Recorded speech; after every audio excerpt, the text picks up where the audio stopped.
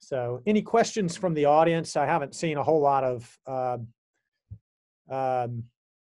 chats here, but I would encourage you to ask questions if you have them. I know we're a little bit over on time here. Is there anything the panel would like to add before we close? Anything we didn't cover? Anything you think would help your colleagues adopt, or some problem that you encountered, when you were trying to adopt these techniques at first that you were surprised by that we could mention? Just one real quick comment I had about the racking hitch suture, which is basically you put the tunnel and then you use the shuttle suture as your repair suture. So that's super easy, and that might be a really easy way to start with some partial. I love doing that for those partial split, the really small partial split subscap tears. I'll just literally repair it with one simple stitch, the repair stitch. So it makes it even easier. You don't have to shuttle sutures. And yeah, that racking, probably need to make like an animation of how to tie that stitch for people who don't know. It's the awesomest stitch, the easiest stitch in the world. I mean, you can use it for all sorts of things, like even, comminuted clavicle fracture pieces, like putting those together, like all sorts of things, uses of that. So anyway, just that comment. Yeah, and there's also a little trick for speed that was written up, I believe in JSES by Buess, Buess et al. Back in like 2018, 2019, of passing the doubled passing stitch. Just take your integrated passer, pass that through the cuff, and then pull 3 sutures through the cuff and bone simultaneously. So it eliminates all your passing steps, right? And then you could do that twice, and you have 6 sutures pass through the cuff. So then you can weave those into a transosseous X box like you normally would, and it saves a ton of steps. And this is, I think Dr. Brodigan was alluding to this earlier. A lot of people who think that transosseous is going to be a lot more time inefficient either haven't done it or haven't thought it through, in that you're saving steps by passing simple sutures instead of mattress sutures. And then, think about the transosseous equivalent repairs where people say, well, it's knotless because I put in a knotless anchor as the last step. And it's like, but you tied the medial knots and they were mattress passes, right? So they're like you did tie knots and you did multiple mattress passes. Whereas with the transosseous repair, you're passing simples. And then if you just tie those, you're tying the same amount of suture as you would with the transosseous equivalent, but you're done, and you tie your knots low and lateral.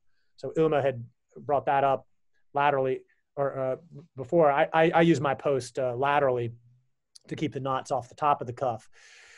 Not that it really matters, but just as a style point or as a cosmetic point, I just like to keep them low so it's nice and smooth and it looks just like a transosseous equivalent knotless type repair.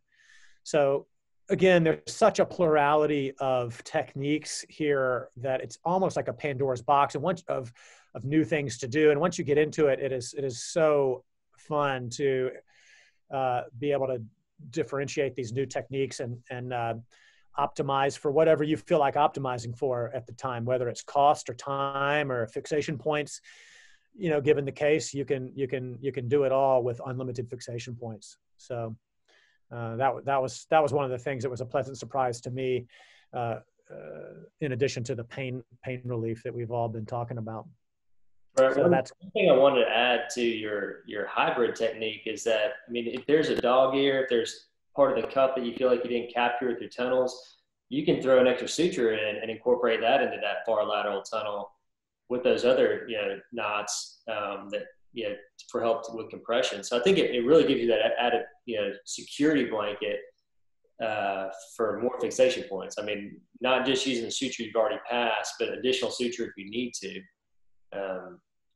Once you're done tying things down, maybe the cuff didn't come exactly how you wanted it to sit. Maybe there's a flap, posterior that you want to capture. I just think gives you some more versatility with the repair. Has anyone ever tunneled straight through the cuff, just through a poke hole with a blade? Yeah, I prefer actually for the pasta type repair, an articular sided repair. I actually like placing anchors and tunnels from the joint, viewing from inside the joint posteriorly. You can really see your articular margin. And you can just kind of poke it through and, pass your one tunnel, and then one of your sutures already there. You can pass the other ones and then just go to the subacromial space and tie. And you're not at risk for over restraining like a articular sided tear by the suture passage. So that's always nice. I would actually suggest starting with a bigger tear. It's easier to see everything in the tuberosity with a much larger tear. It's actually a little bit more difficult if you have one of those little crescent tears that you're trying to look inside and outside with, and if you're a little uncomfortable with it at first, just start with a bigger tear. You can see the whole tuberosity and work your way down to the smaller tears. Yeah, I agree. And even if you've never done it before, on a big tear, a 2-9 hole in the bone does nothing to prevent the placement of an anchor. And even if you can't, let's say the portal's off and you can't get the tunnel in, or let's say the bone is soft and you don't like it, or let's say you accidentally unload the suture, what happens? Nothing. You can just put another tunnel in the exact same tunnel, or you can put an anchor in the exact same tunnel, and the diameter mismatch makes the anchor even work better, So that's one of the things about early adoption is the ramifications to unloading a tunnel are far less than unloading a suture anchor, where you put a suture anchor in. If you unload that, you've burned your fixation point, right? Like geometrically, you've just destroyed that surface area that you're trying to fix to, and you can no longer use it, or, Whereas if you unload a tunnel, you just tunnel through it again, or put an anchor in it, or whatever, or use an existing suture to just pull 3 more sutures in. There's just so many different ways you can bail yourself out of problems. It's actually way easier and less detrimental when you have failure modes with tunnels. Yeah, I agree. I mean, it's not super challenging to train folks. We have a fellowship program, we have residents, and it's stuff that is well within range to learn at that stage. It's just a matter of your philosophical thinking about it, your paradigm about it. But I mean, we do start with anchors and showing them a double row, and then a tunnel is essentially that. You have your medial, vertical, row, and you have your lateral row. It's just a little bit more suture management, but easily achieved, like you mentioned with some of your techniques, or just pick some different colors, and, it's not hard to keep track of. Yeah, that is important, using different colored sutures. Absolutely. That's probably another thing that can be mentioned is when you're first doing it, don't put 3 different stitches in your tunnel, or, whatever, put different stitches. That was one of the questions on the Q&A, like what sutures do you use? I mean, I responded to it. I mix it up just with it. Whatever gives me a different color is fine. At the bond, people can use fiber wire. I prefer softer suture, like number 2s are actually, you mostly use tapes, like a 1/4 tape I think is perfect. Used up to like a 2.3 millimeter tape as well. And one other final technical tip, you can get your same sutures through all 4 of your tunnels, if you have 2 full tunnels, you can take sutures that run through all 4 and bring them up and just do 1 anchor, and that's a true knotless transosseous type fixation without tying anything. So if people are, interested in not having to tie any knots, but use tunnels and 1 anchor, you could do it that way too.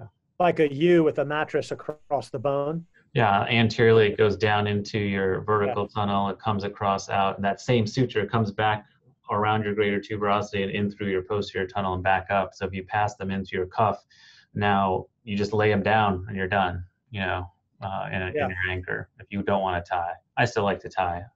And that's going against the grain perpendicularly, and that rarely cuts out that way. Yeah, it can't. I mean, you'd have to cut throughout massive amount of bone, Yeah, like 2 centimeters of bone, exactly. Yeah. I've almost never seen that. And I think there's a difference in the anisotropic properties of bone, where it just, the loading behavior is different depending on the direction. So when you're going perpendicular to the grain like that, it just doesn't cut through nearly as easily. It has to be like super soft. Mm-hmm. Yeah, that's a great point. Well, that's great. I think we've about reached the limit of attention span here. We've covered tons of interesting things. I think we've still got things to cover in future webinars. We'll cover some allografting techniques and some advanced techniques maybe in the future. I really appreciate the attendees and the panelists tonight. It's been really fun and spontaneous, and love the interaction of the small family of Transosseous Docs. And look forward to getting together with you guys in the future. So unless there's anything else anyone wants to contribute, I'll go ahead and conclude with that. Thank you. Much. Enjoyed it. All right, everybody. Thanks so much for attending. All right. We'll record this and send it out afterwards.